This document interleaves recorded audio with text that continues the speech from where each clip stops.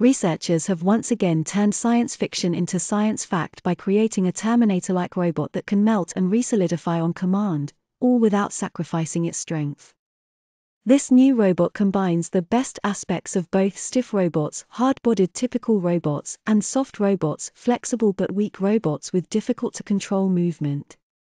Chen Fengpan, study leader and engineer at the Chinese University of Hong Kong, said in a press release, giving robots the ability to switch between liquid and solid states endows them with more functionality. The team's study was published in the journal Matter, where they explained that this new phase-shifting material, the magnetoactive solid-liquid phase transitional machine, was created by embedding magnetic particles in gallium. Gallium, it should be noted, is a metal with an incredibly low melting point of only about 85.6 degrees Fahrenheit, or 29.8 degrees Celsius. The magnetic particles here have two roles, said Kamal Majidi, senior author and mechanical engineer at Carnegie Mellon University. One is that they make the material responsive to an alternating magnetic field, so you can, through induction, heat up the material and cause the phase change. But the magnetic particles also give the robots mobility and the ability to move in response to the magnetic field.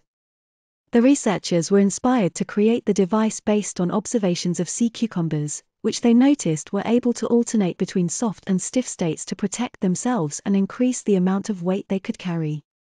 The robot is only 1 millimeter wide and 3 millimeters tall, but tests conducted by the team determined that it can carry an object of 30 times its own mass while in its solid form. To turn it into its liquid form, the researchers put it near magnets, which activated a process called magnetic induction. In other words, the magnets exerted a force on the smaller magnetic pieces in the robot, causing them to vibrate and heat up and form electric currents, shifting the metal around them as it reached its melting point. The scientists were also able to use different magnetic fields to pull the robot in specific directions, including making it jump by pulling on it with a stronger magnetic field from above.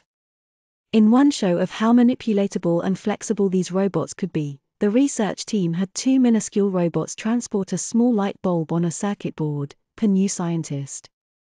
To fuse the bulb to the board, the robots simply melted themselves and re-solidified, allowing electricity to pass through them and into the light bulb. They conducted a similar experiment inside an artificial stomach, exemplifying how these small robots could be used to, for example, remove objects in an instance where human or larger robot hands could not. In this example, they used magnets to guide the robot to a small object, melt over it, and then carry it out. Researchers are looking into several ways this technology could be applied in medicine.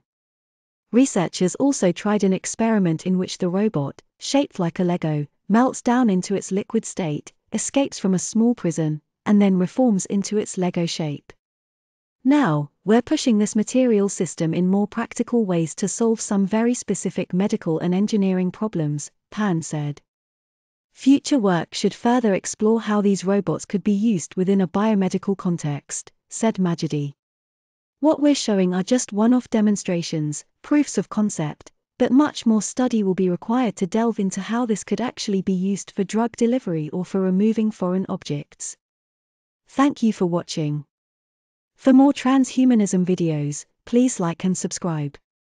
Visit www.transhumancoin.finance to buy transhuman coin to support the movement.